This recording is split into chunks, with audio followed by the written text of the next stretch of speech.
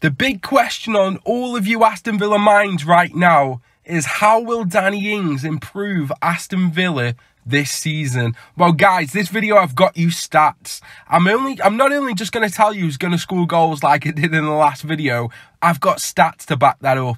Guys, before we get into today's video, 50 likes. If we can hit 50 likes, you already know by now, it would be much, much appreciated. And without any further ado, let's get into today's video. So the season of 2018 to 2019 in the Premier League. Don't forget, Danny Ings has played in the Premier League. 24 matches, 7 goals, 3 assists, with 1 yellow card, 0 red cards.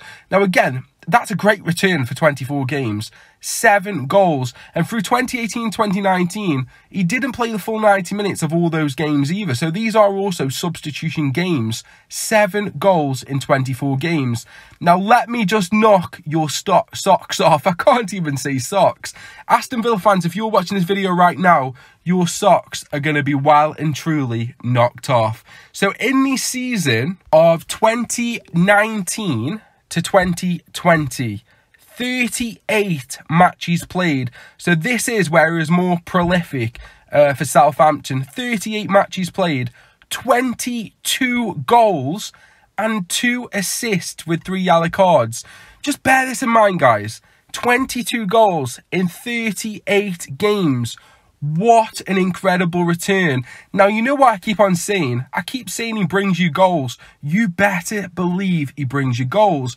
I'm not going to stop there. Let me carry on with this. 2020 to 2021, 29 matches for Southampton, 12 goals and 4 assists with a return. Now, guys, just looking at this, we can see he's a clear goal scorer.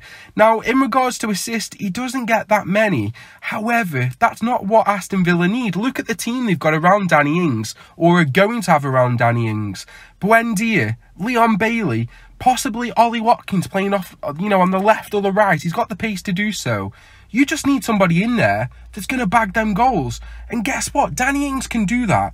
In my opinion, now I know that we were looking at a possible Tammy Abraham return on loan. I think this is a better deal for Aston Villa to bring in Danny Ings. Because mark my words, the amount of creativity you've got in that three behind the striker is immense, and you simply need somebody that's going to be in that box to finish off those chances. And Danny Ings is your man. Aston Villa fans, get excited. I've been Scott. This is Total Football, and I'll see you next time.